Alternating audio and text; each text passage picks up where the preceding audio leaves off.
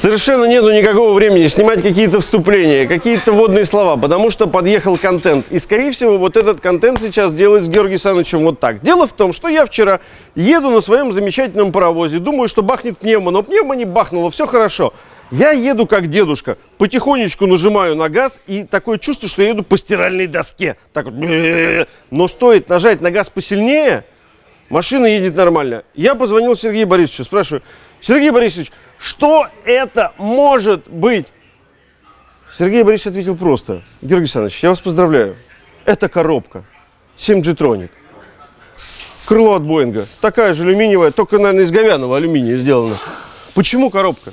Вы масло в коробке меняли? Я лично нет. А клиент предыдущий, хозяин? История умалчивает. Ну, надо посмотреть, что в масле, что в коробке. Это может быть чисто из-за масла? Ну, если фильтр сильно забит, то может, да, гидротрансформатору не хватает давления. И он если, я извиняюсь, если это не фильтр, то все? Ну, что, снимаем коробку, ремонтируем гидротрансформатор, ставим на место, дальше ездим. Купанишка там еще один меняем. Все.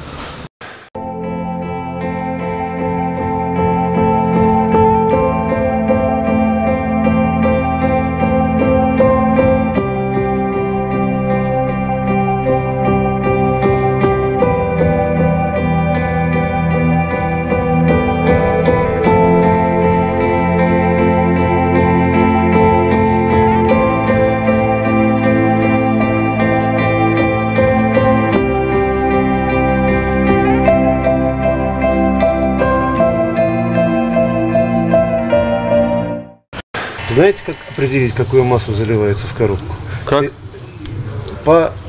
Не откручивая, не сливая еще, можно посмотреть по форме поддона. Если вот эти дырочки, они эльпсные, ну такие вот, не круглые, так, то там заливается масло или синее, или зеленое, 78 или 77.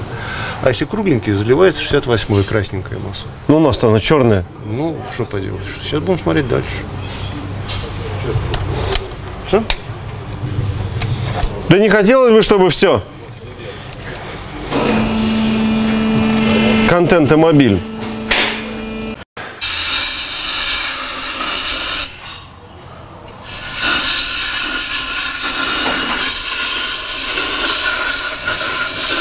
Еще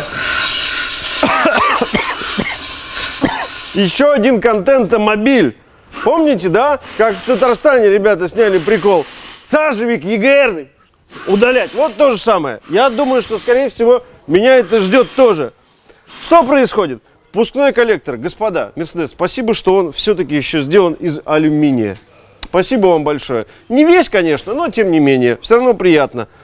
Наши любимые заслоночки, да, вот они. Тяга оторванная. Но, по счастью, существуют ремкомплекты. Вот оно. А? Только по заводу почему-то вот эта хреновина пластиковая. А есть где она? Не выкинули эту хрень? Вот она.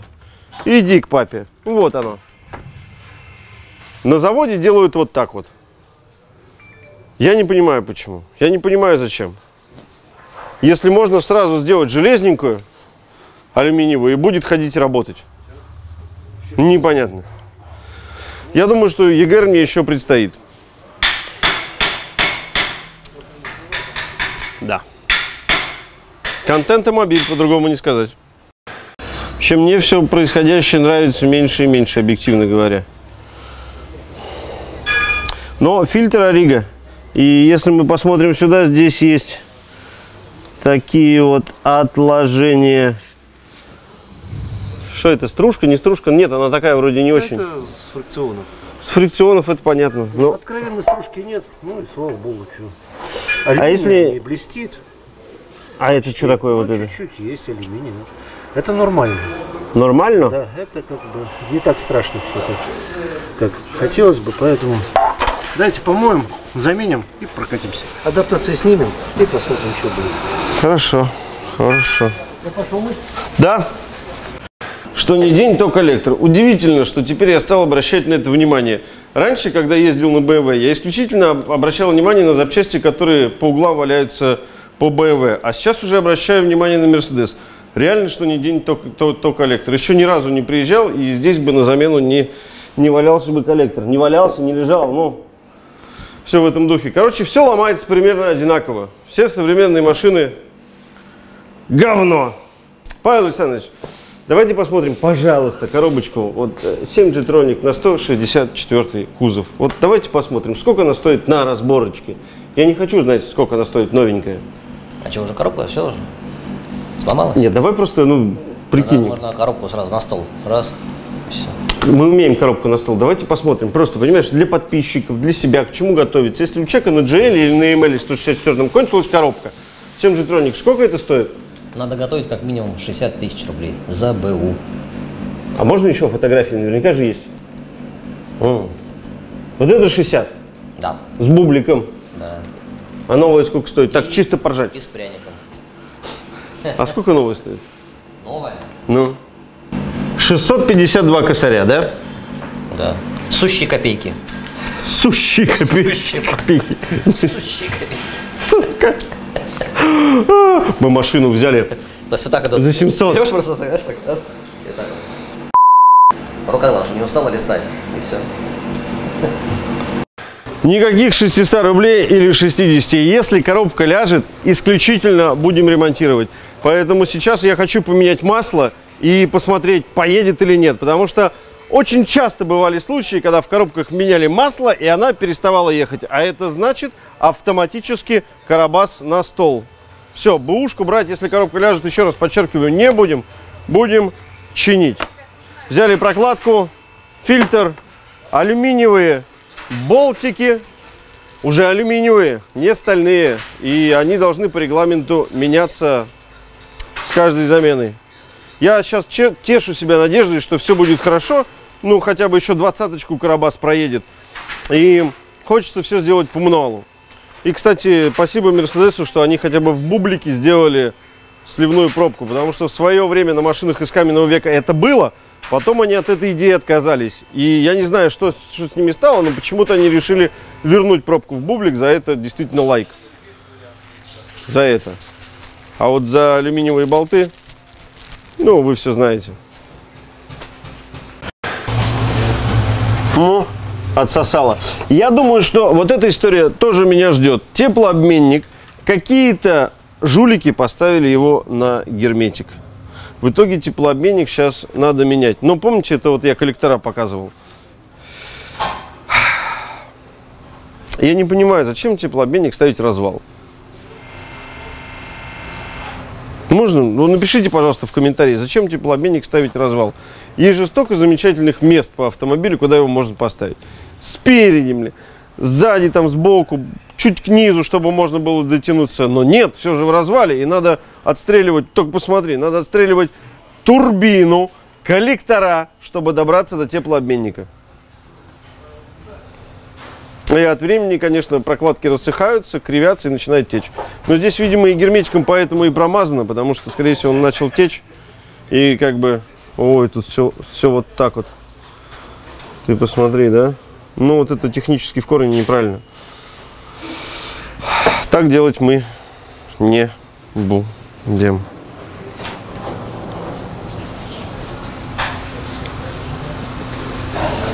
Может быть, я сейчас и улыбаюсь, но часто реально так попа сжимается по поводу карабаса.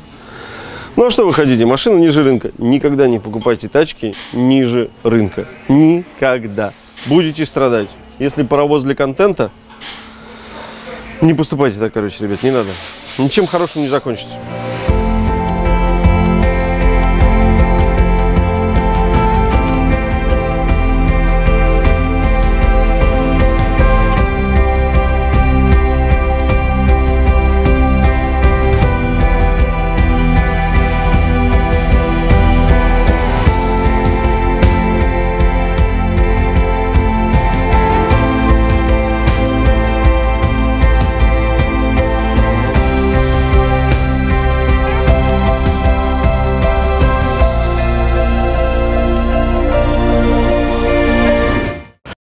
44 градуса.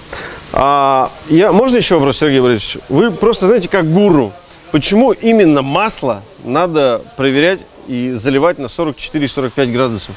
Обычно, я, извините, перебью, обычно мы же как делаем? Мы просто заливаем по пробочке, прогреваем коробку, по пробочке меряем, сливается, не сливается, щуп, не щуп, холодное, горячее. Ну, масло уже расширяется. Расширяется, безусловно. Если мы при температуре 90 градусов будем проверять уровень масла, мы не дольем масло.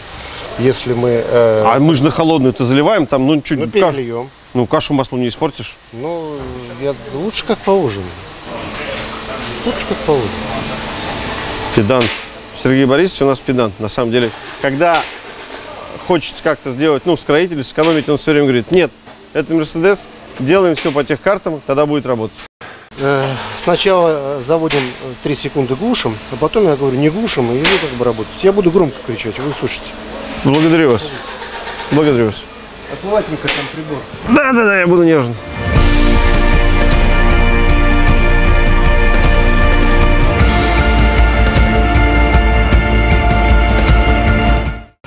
Так, вроде тачку запустили, но если она сейчас не поедет, это, конечно, будет полная фиаско. Полная фиаско, придется разбирать карабас. Не хотелось бы этого. Сейчас посмотрим, как будут пакеты грузиться, масло нальем. Сброс адаптации, да? А вот сброс адаптации муфты гидротрансформатора нет? Не надо? Это будет, все будет. И там сбросим, и сям сбросим. Короче, мы сейчас скидываем все адаптации и едем на тест-драйв, да? Да. О, тест-драйв. Но во всяком случае, сейчас пока не вибрирует, но у нас и скорость очень маленькая. Реально, я когда за котом ездил, вибрация началась. Причем, ну, я ехал не быстро. И блокировочки повключал, понижаечку повключал. Ну, не знаю, я не чувствую ничего. Но пока вибрации нет. Но она, видишь, сейчас подпнулась. Ну, может, адаптация. Ну, адаптация, да, там сейчас. А, ты слышал, что Сергей Борисович сказал? Чего? Здесь 2 задние передачи. Это как? Я вижу R1. Да, 2 задние передачи. Типа ты включаешь заднюю, он едет на первый задний, и можно включить вторую заднюю, если ты быстро едешь. Интересно какой. Первый раз слышу о таком. Я тоже первый раз об этом слышу. Слушайте, ну получше. Короче, вибрации нет, но попинывается немножко. Нельзя сказать, что настроение мое резко улучшилось. А если вы смотрели прошлые серии, помните, у нас не хватало масла в заднем редукторе. И я так понимаю, что в той серии не надо было кроить, надо было лезть сразу и в коробку. Короче, делать полную ТОшку. И сейчас будем менять все масла в раздатке, в переднем редукторе, в заднем редукторе. Но, как показывает практика, задний редуктор отъезжает редко. Гораздо чаще отъезжает передний редуктор, поэтому сейчас будем смотреть, что сольется. Раздатка? Да. Ну, раздатка, понятно, отъезжает, но чаще же отъезжает передний редуктор, нежели задний.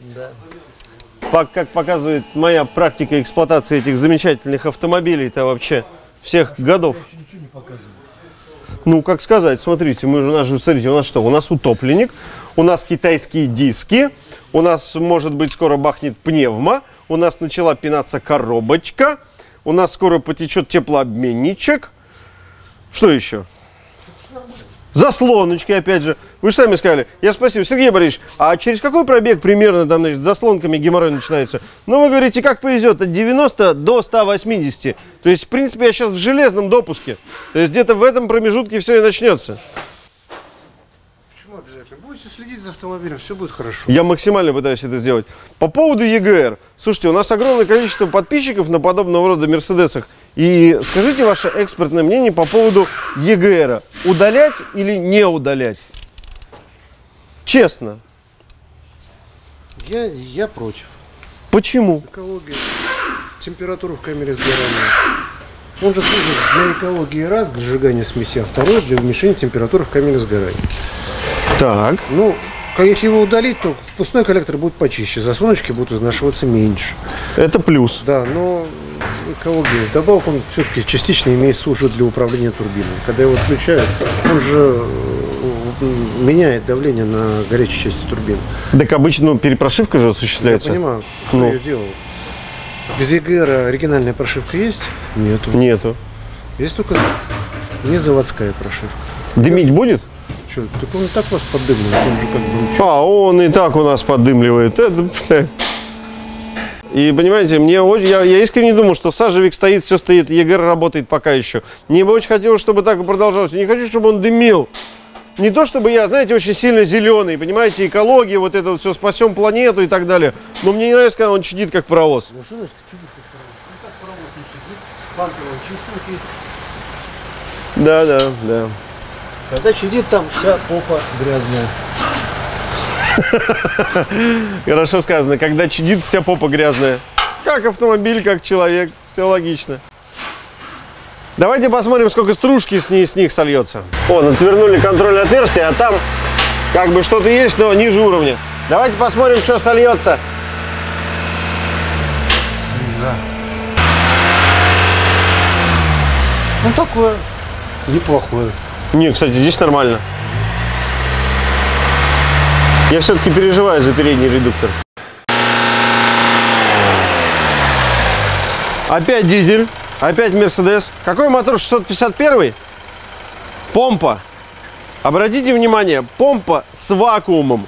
Для чего это сделано? Чтобы мотор прогревался и работал быстрее. Вот здесь вот это вот колечко.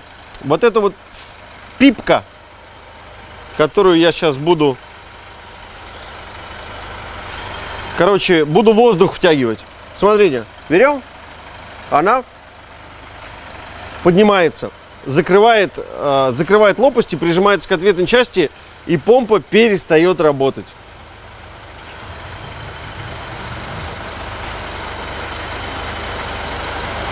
Что вы думаете по этому поводу? Экология.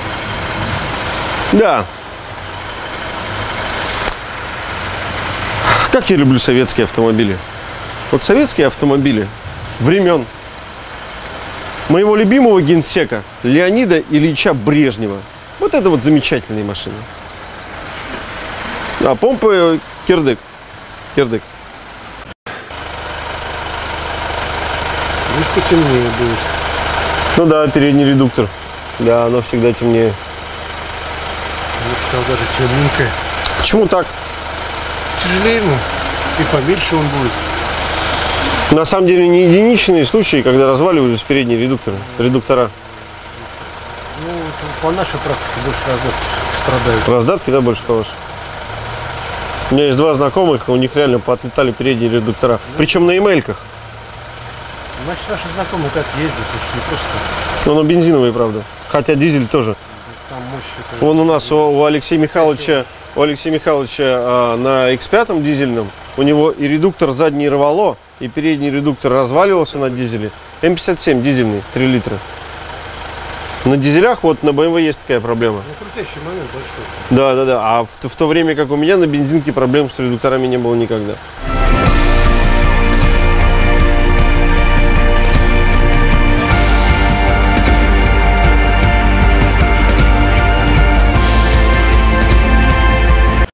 Она...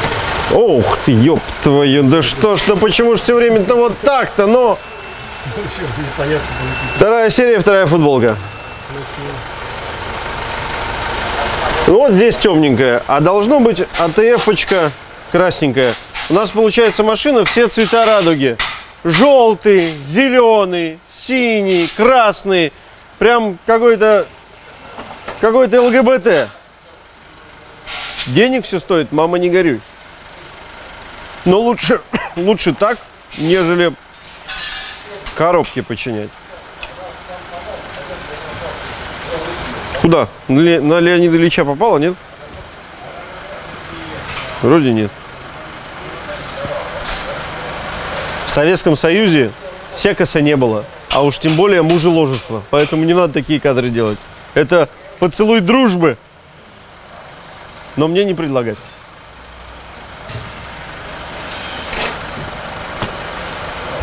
Надо было BMW оставить. Тут мнения разделились, на что это похоже, на человека в противогазе или на писюн. Но учитывая ценовую составляющую, финансовую, это писюн.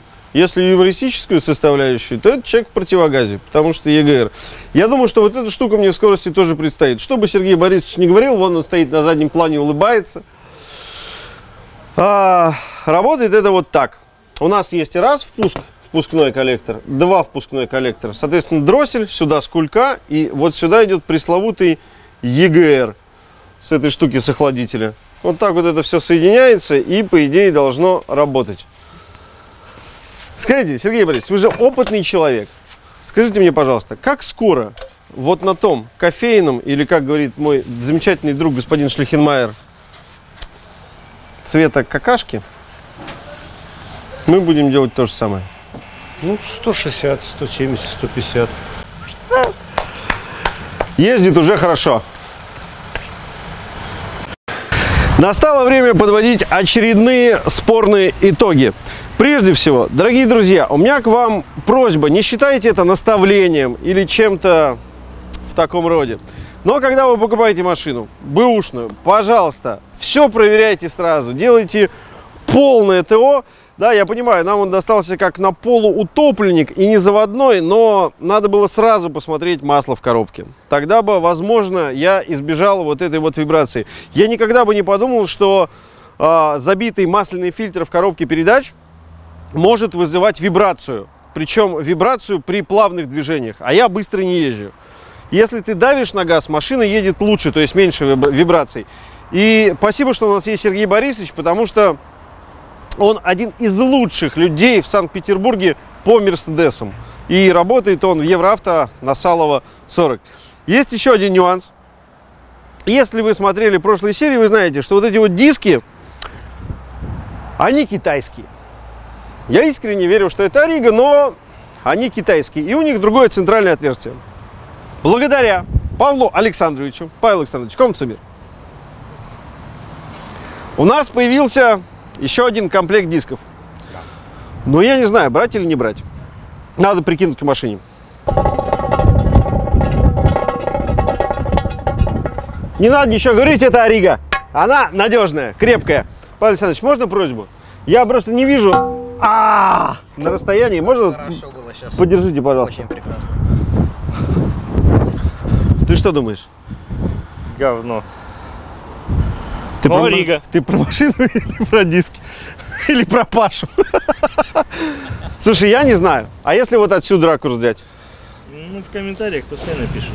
Короче, господа, вот эти диски, это Арига. Они лежат в Евроавто, они стоят недорого. Их можно взять. Но меня вопрос, конечно, беспокоит по поводу дизайна. И я не знаю. Короче, ребят, напишите в комментариях, если вам вот это вот нравится. А мне это нравится, я же не знаю. Короче, с этими дисками надо переспать. Ну, ночь. Не с дисками, а с мыслью. Пашу берешь с собой? Не, Паша не пойдет. Паша, в Советский Союз. Короче, подумаем. Но диски определенно под реставрацию, они стоят недорого. У них и борт вот этот здесь вот с одной стороны. Но это Арига. У него хотя бы четкое центральное отверстие. Супинаторов, не надо писать супинаторов под эти диски, китайские не существует. Будем думать. Ждем пневму. Всем мира, добра, удачи. Подписывайтесь на канал. Все самые полезные ссылки будут в описании. И огромное спасибо Сергею Борисовичу из Евроавто. Если бы не он, наши колоссальные нравственные страдания были бы гораздо хуже. А футболка у меня классная. Я человек из Советского Союза. Я не знаю, куда он там сейчас навел. Возможно, он сейчас пытается пошутить. Но в Советском Союзе не было ни секса, ни мужеложества. Ну, секс был, а мужеложества не было. Все просто целовались. Вот так. Ой. Пока, ребят.